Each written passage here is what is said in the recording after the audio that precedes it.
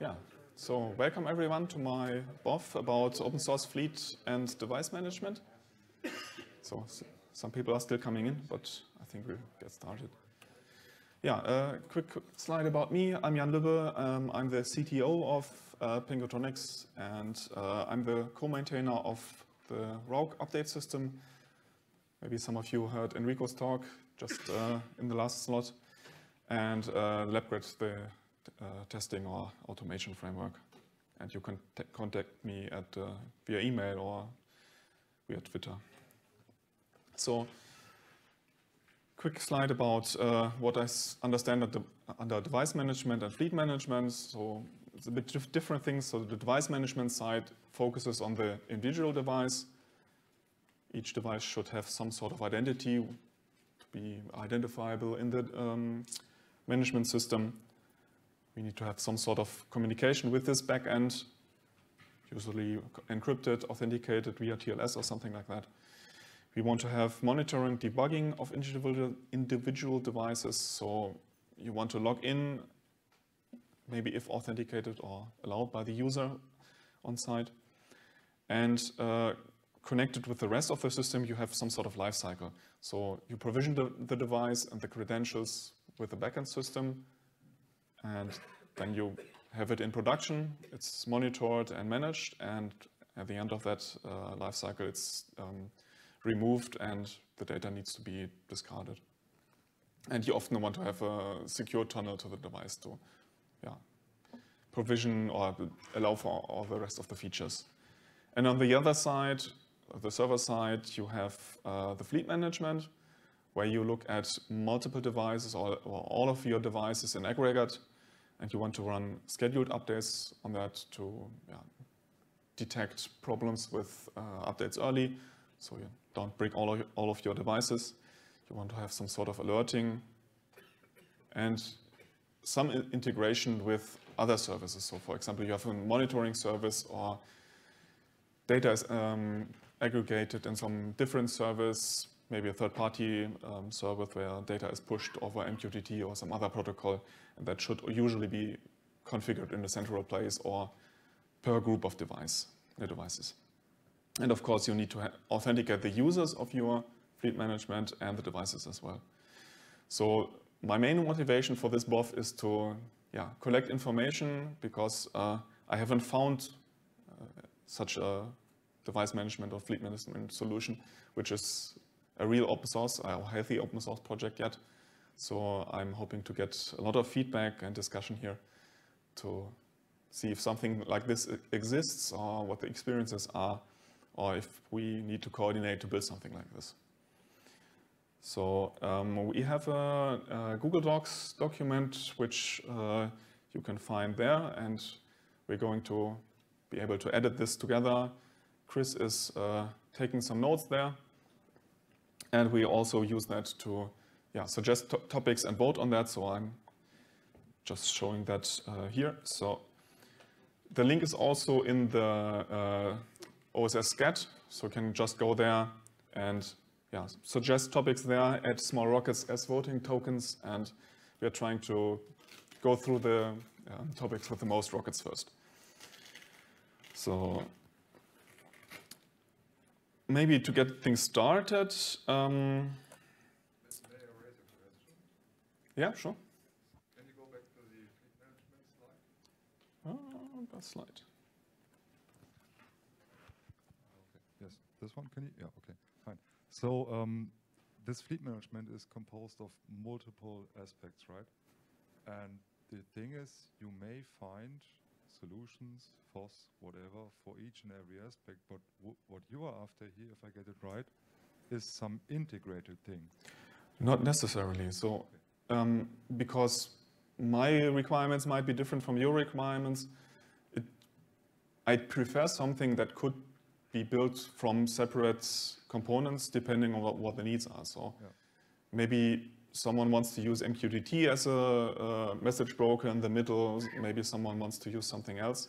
Yeah. And ideally, this should not be decided by one big project, because that would mean then I couldn't use it becomes hard, right? Because if you have multiple components to choose from for each and every aspect. You have to somehow integrate them into some fleet management form, which means you have to abstract the individual components, very abstractly speaking, have them satisfy an interface for which you then make a global abstraction layer. So this is about integrating stuff that's already there, integrating the verticals into one thing that is maybe able to work with different types of the verticals. For example, take Hawkbit, take another one, take a proprietary one, all satisfy one interface, and this interface you use and put your integrated fleet management on top, which means you have to somehow bring the zoo of projects for the verticals together under one roof, and this is hard. Yeah, obviously it's a hard problem. So. Okay, we're on the same page. so I'm not looking to have some ready-made thing, but just to get a better overview of what is out there, what is already solving some of these problems in a good way, yeah. what could be integrated with other components which solve other things well. So at Pengutronix, we are usually not, we are integrating things. And it's often project-specific how they're integrated. But I'd like to avoid inventing all of these components again. Exactly right. And then you have to think about such stuff, for example, coming from AWS as a solution, right, which you can just buy. Maybe it's not perfect, maybe it's not complete, but you can buy this. So the question is, even if you have all these components as free and open source software and have these integrations, who runs this and where? So you do have costs for operation. And if you just buy this from Amazon, AWS, you buy it, you have it, and they operate it for you on their premises. So this is not just the aspects of the technical side of things on the fleet management, but also the operational side. And there it becomes interesting. Yeah. So we thought about this as well for a longer time already. So this is why I'm asking such. Yeah, it's a wide topic, and so I'm looking for this as well. Haven't found it. This is a forum where we can exchange our experiences with that. So maybe you try some things which others haven't, and can give some recommendations or recommendations against specific projects. Yeah. So yeah, I looked on GitHub. So there are some free and open source projects which cover part of these. I've looked at them, but didn't really have time to try any of them in a real project. So if maybe a show of hands, who has tried or used any of these yet? So 4 people. So maybe give some experiences. Obviously we are biased because we are Mender.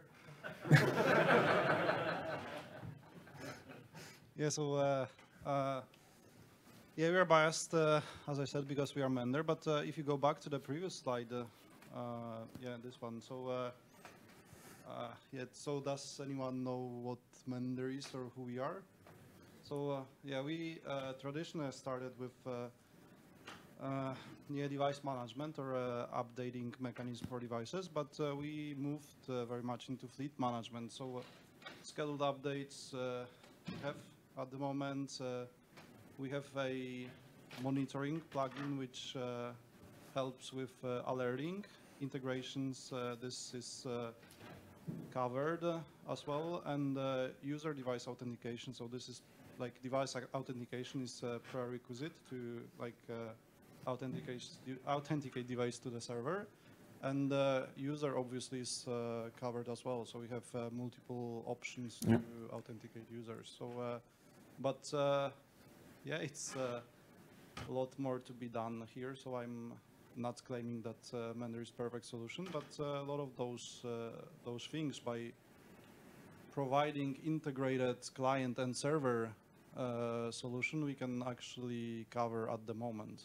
And as you have on the last slide, so to be open and honest, Mender is you have 71 GitHub stars, but for the Mender server, so we have I don't know, like 80 different repositories. Mender client is probably like, I don't know, Yeah, 800 stars, yeah. Something like that. So yeah, this might be a little bit misleading, but yeah, it's true that it's not fully open source solution, it's open core solution. So some components are not open source, like Delta updates, for example, or this monitoring plugin that I've been mentioning, but both client and server is fully open source. So yes. So would you be merging pull requests, adding features that are currently closed source? would we? So if I needed a feature that is currently a paid feature, Yeah. and I added that as a pull request to the Mender stuff, would you merge that? Yeah, likely we would. Okay. Actually, so the thing is, yeah. So we are a services company, right? So we are product company. So we need to live off something, and that's why we have this open core model. So we have some enterprise extensions on top of it, but it's not enterprise that because we want to. I don't know, like stop development from community. So if there is an interest and there is some alternative solution that, I don't know, community will contribute, then part of the project is open source. And we really want to develop the open source part as the open source. So we are contributing to other projects like Yoko, for example, and then we let other people to contribute to Mender. So it's not that we will jeopardize the efforts to get to what we, I don't know, like use as enterprise, for example, add-ons. It's just we made at some point a decision that some part we need to close in order to make money. Yeah. So it would be necessary to maintain a fork of the Mender server parts. No, not. So, I mean, we will maintain the fork, or we will accept the contributions to Mender server and Mender client, as long as it makes sense. The same way we would accept probably contributions to Rogue, as long as it makes sense. So probably something that doesn't make sense, I don't know, maybe you'll make a decision that, I don't know, you don't want this change to happen. So it's the same concept. So in Rogue, we don't have any commercial features. Yeah, I mean, that's why it's a little bit different, and I understand the concern, but yeah, it won't be like if there is a community interest in adding some functionality to Mender, then that will happen. Yeah, that's very fair. Yeah. Okay, so maybe someone else who tried one of those, who's not a developer of those.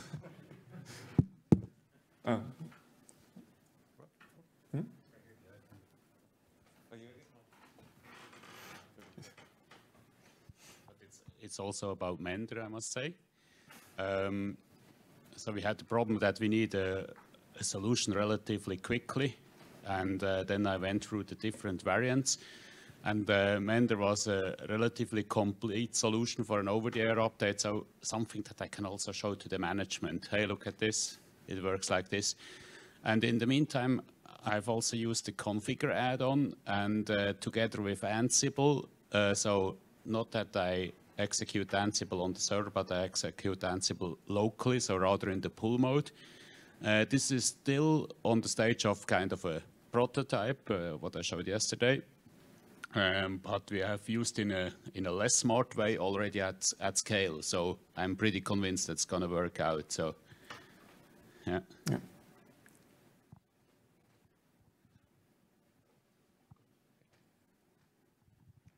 Yeah, so me with Mender as well. I brought in the Hawkbit support into SW Update, and then tried a bit with the Mender server in order to hook it up to SW Update as well. But it was playing with the Mender server as a replacement or an alternative to Hawkbit, not with the other stuff around in the Mender. Okay. universe. Anyone else, or should we go to the next part? Probably. So I looked a bit around for the commercial platforms, and then noticed that, for example, the Google IoT Core stuff is deprecated and will be shut down soon.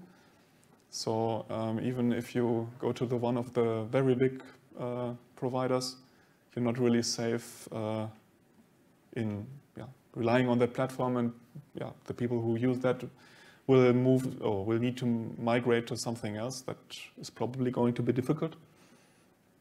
So it's an aspect you need to think about, whether to build something on a service which might go away, especially if you build the products that have to be maintained for 10 or 15 years.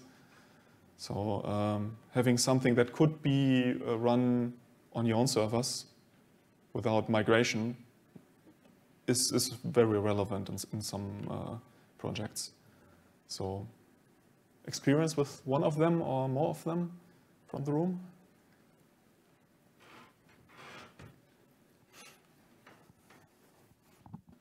Not experience with one of them, but I think one is missing in this Foundries IO.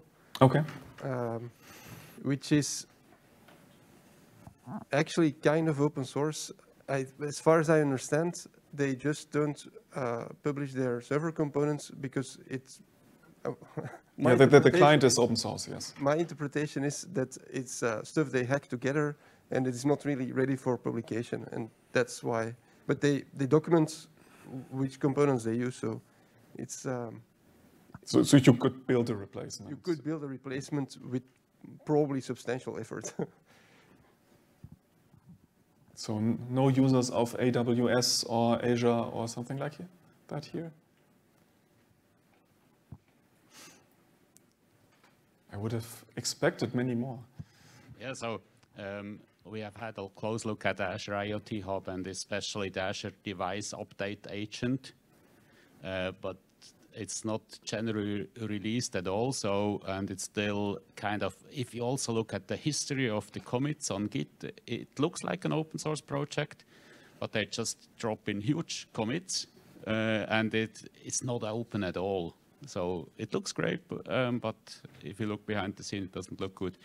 There are a lot of variants that were there, but many were not even on the slide here. So we, for instance, also had experience with GE Predix. But what we also noticed that, for instance, the AB update or anything similar is not understood by many of those platforms. So they focused on the kind of shiny thing where you can put some boxes together and do some fancy stuff. But the kind of heavy lifting of the AB update is not understood by those platforms.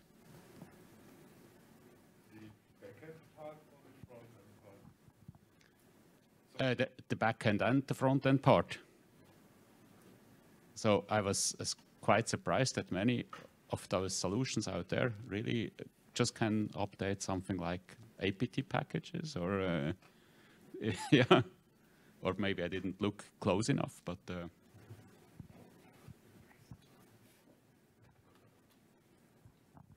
Yeah, so Mender again.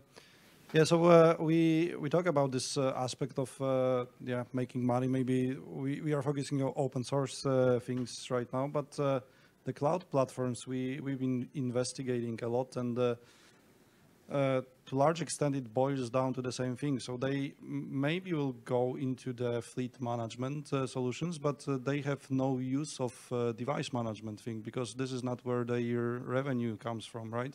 So that's why probably the solutions are pretty, or not heavily developed. So as long as there is something that can cover the gap of devices being updated, maybe the cloud vendors will look into fleet management and then extra services that they can utilize, because this is what they are doing, right? Yeah, that's why I'm not that surprised that a lot of people don't have experience with those cloud solutions, because the device part that it's a prerequisite to do fleet management is not developed very well. Yeah, okay. It's nowhere. Sounds interesting. So I think we'll look at this. So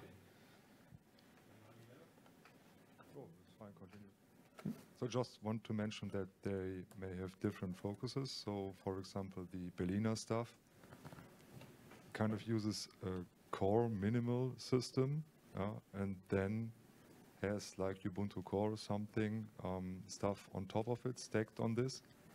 And they are more concerned about updating and maintaining the upper parts, while not the lower parts. So this may not be compatible to the typical Linux consulting work you do and we do. And maybe as a side note, you missed, of course, as I'm from Siemens, the Siemens MindSphere.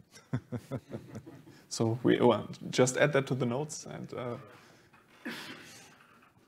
yeah, so Berliner is more focused on updating containers. So it's a solution for part of the problem, but it's probably not easily combinable with stuff we usually use. Yeah.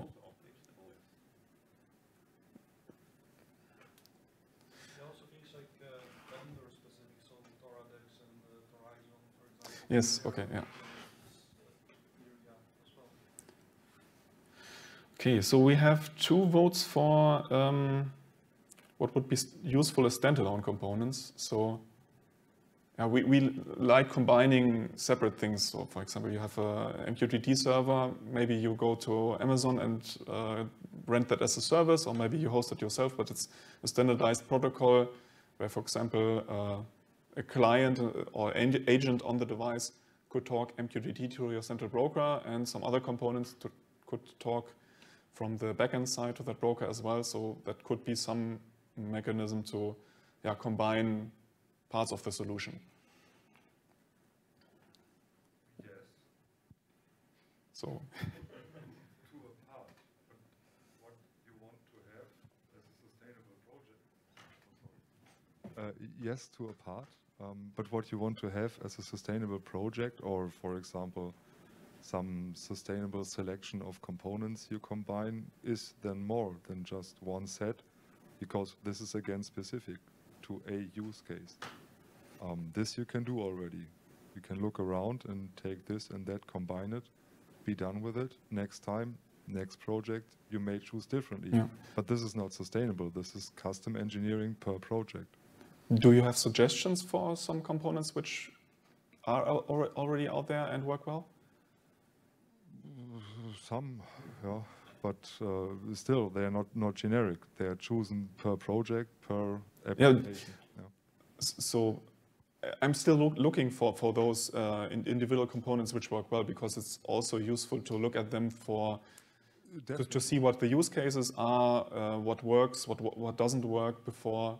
So for the update case, you have Hawkbit, which lost kind of traction a bit, because the latest commits, the real commits are, I think, 1.5 years ago or something. They are in maintenance mode, I guess. Yeah. Haven't talked to them for a while, but still, I guess they are maintenance mode. Then you have, of course, Mender as a backend, and that's about it in the open source world, as far as I know. Apart from some very simple things like the generic HTTP server module in SW Update, you may have seen this. A very simple thing. That's about it as of now in the open source world. We are going to work on something. I may not disclose this, but still, this may add to the list. So then we are, for real, update backends at 3.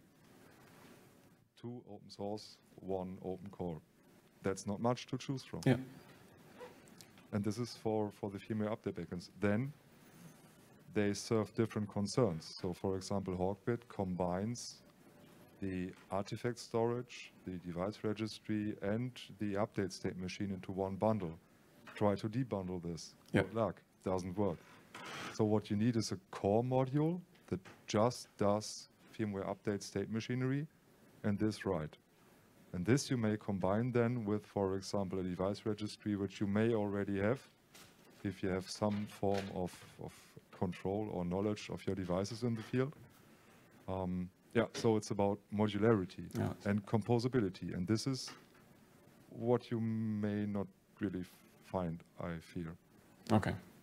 I think the device registry part is often integrate in some sort of project-specific backend anyway? Yes, you need adapters. You need something that is flexible enough to talk to whatever database you have there by means of an adapter, because you cannot dictate the schema, for example, they have to use. You have to, this is a brownfield scenario, you have to adapt. And composing all the stuff to form a greater good, this is the module thing and the big problem. Ripping apart stuff doesn't really work on the long term. Yeah, so for the update server part, I was thinking more about if we build the device registry and application side anyway, having a nice composable interface on the update server, which just handles updating, Exactly. would be more useful than an update server which knows how to talk to different registries or something. Exactly. So stay tuned. Okay. Let's see. So updating is one of the parts. The other part is probably something to set up the tunnels to the device over MQTT, over WebSockets or whatever.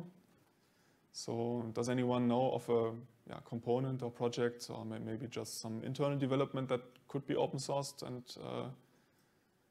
further developed together in that area? Maybe another topic, but I had good experience with InfluxDB and Grafana to show data, and also MQTT to send all the stuff to the server.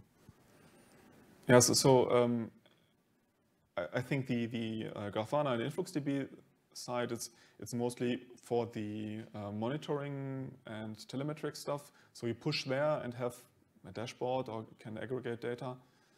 So there are standard interfaces for that. So I don't think we need to reinvent that, but it should work together with something like that.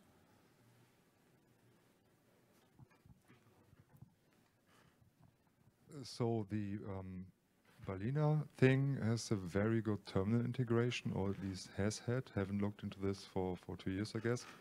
I think they built it on WebSockets so that you have direct terminal access from a web page to your device. This has worked very well. So we did not make products with it, but I played with it, and this was really nice. So what was the name? Balena. Ah, okay. Yeah, this worked well. So it's a WebSocket, remote terminal via WebSocket authentication.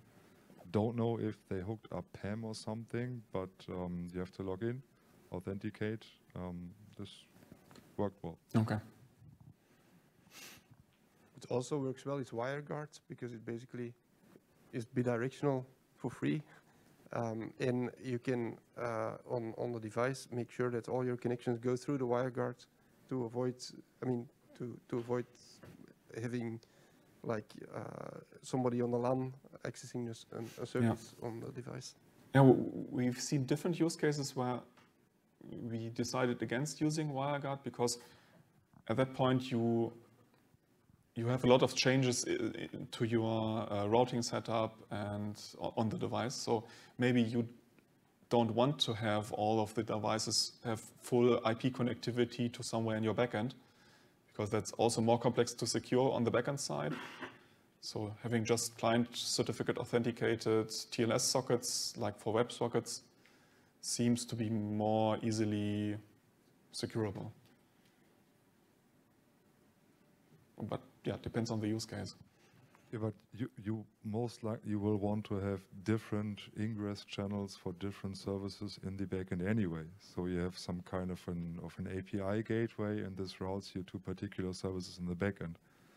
So I still do see those as verticals, which you have to pick and choose from existing open source projects or make new ones for which they are missing, and then do the integration, and then it is all about modularity and composing stuff.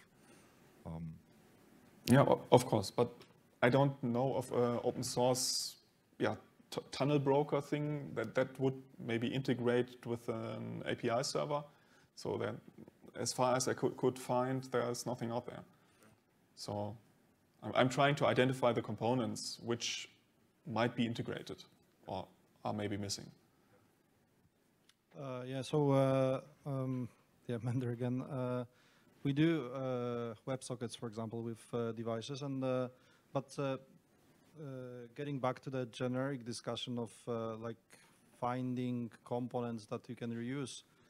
Our experience was semi the same. So we first started with maybe looking into what's out there that we can reuse, but a lot of those things are too intertangled somehow, so that you can split it. Because in order to have a fleet management, you need to have a like device connectivity with the server, and you need to authenticate this device. So it's hard to find different components that will be responsible for different things. And then this is a little bit sometimes too granular to do, because you need to get the data, you need to exchange the data. So our backend is, as you mentioned, so you need to have a gateway at some point, and then you have microservices. This is how we do backend development nowadays. So you have modules that you can replace.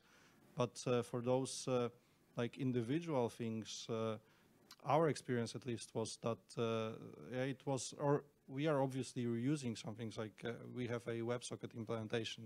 We didn't like invent WebSockets. It's out there, but you still need to like embed this into your product to have this stuff working. And then I agree again. Like if you want to have a different components, then the focus is somewhere else. Like you need to create those interoperability layers. So maybe some protocols, how you define the data so that different components can reuse the data, how you do this stuff. So there are some initiatives. Like I'm not sure if you guys heard about Open Industry Alliance. So they are trying to create some kind of standard for how different layers of communication can talk to each other. But it's still pretty early, I think, and it will take time to create those layers, basically. So our experience was that it was extremely hard to find something that was already there that you can take, reuse, integrate, and it's working.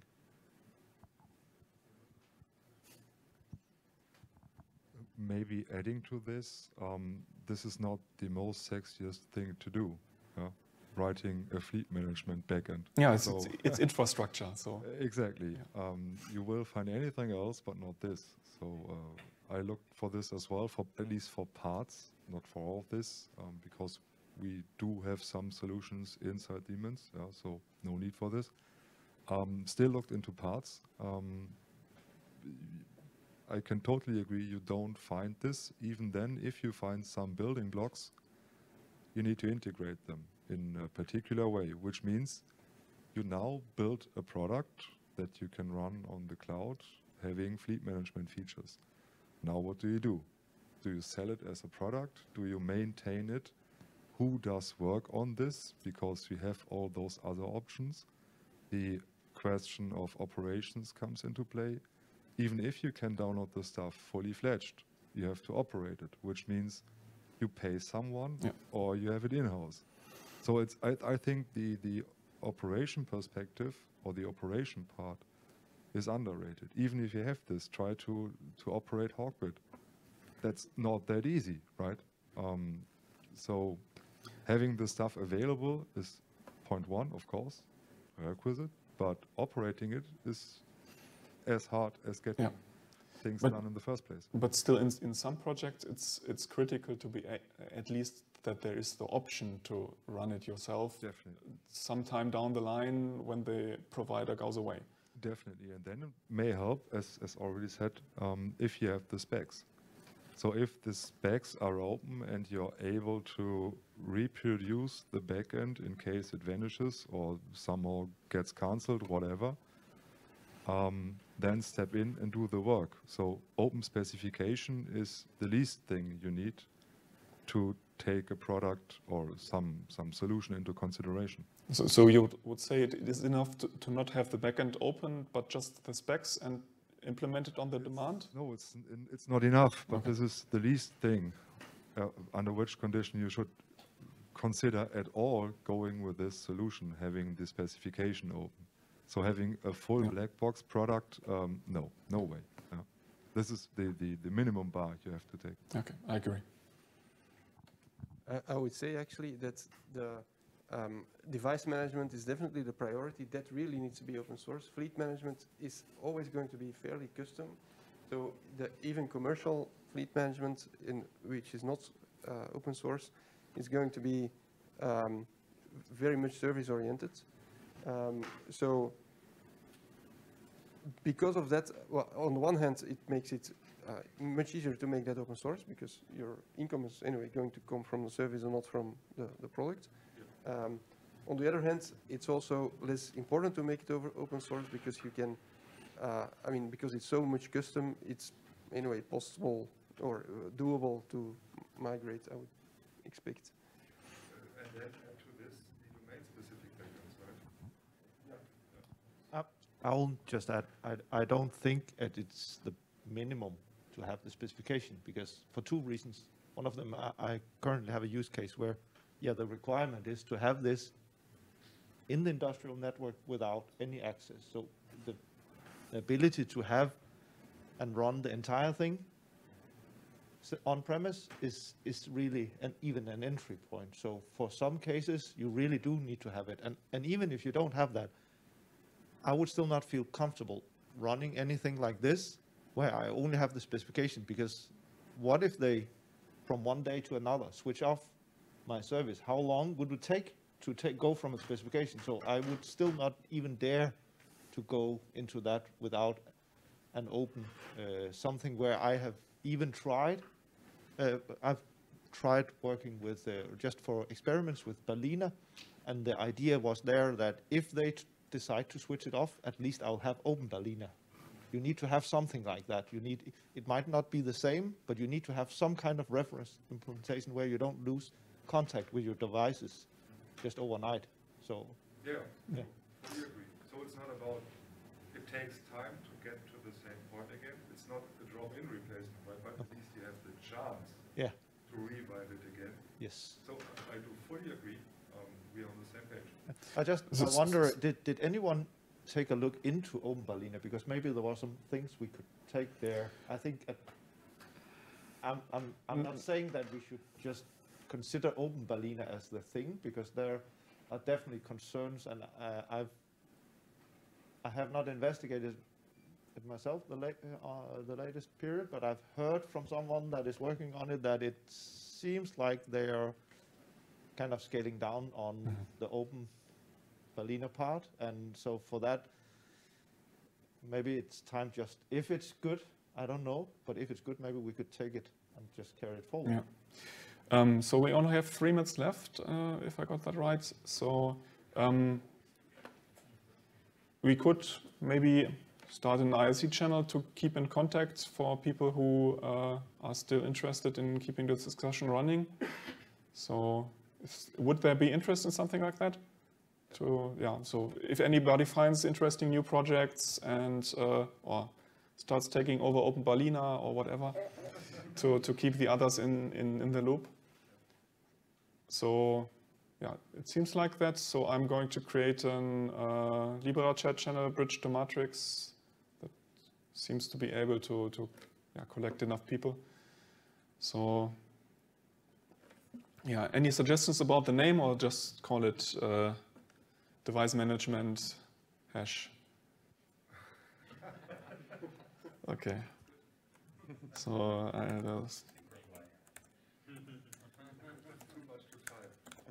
MG and GMT.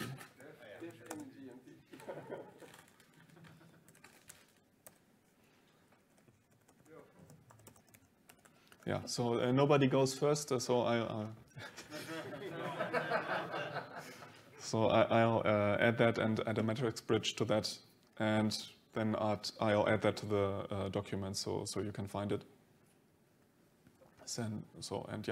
If anybody finds interesting or starts interesting open source projects or is already working on some, please keep us in the loop, because as infrastructure, it's not glamorous, but it still needs to be done. So we should at least share the work. Okay, thank you for attending. This was very interesting.